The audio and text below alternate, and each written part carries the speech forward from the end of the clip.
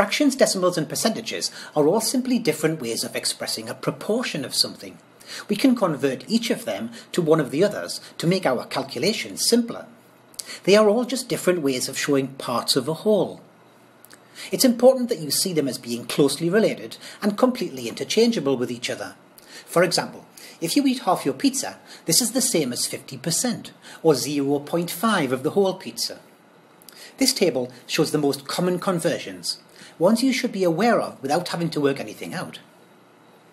Let's start with fractions. You'll need to become familiar with the fraction wall and some important terms. First, the denominator. It's always on the bottom and tells us how many equal pieces a whole is divided into. The numerator, always on the top, tells us how many pieces of the whole that this fraction represents.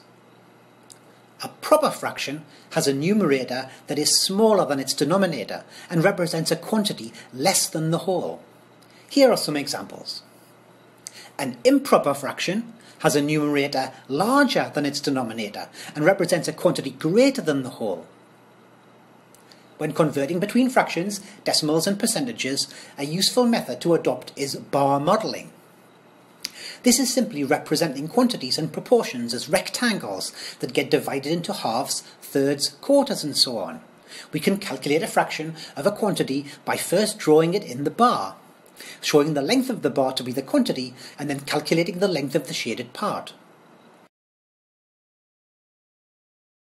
Bar modelling gives us a visual representation of dividing by the denominator and multiplying by the numerator. It also gives us a clear way to understand the representation of equivalent fractions and simplifying fractions. Understanding place value in decimal numbers is important when converting between fractions and decimals. This approach lets us deal with lots of misconceptions, such as 0.52 being larger than 0.6 or 6.2 being larger than 7. We can now take our bar model and put a decimal number line onto it. Understanding how the decimal number line works and drawing bar models for fractions can really help when converting between fractions and decimals. Now let's add a percentage number line. We can now convert between fractions, decimals and percentages. We draw the fraction bar first, then put on the decimal increments by dividing 1 by the denominator. Finally, we can show the percentages by dividing 100 by the denominator. Here are some examples for you to try yourself.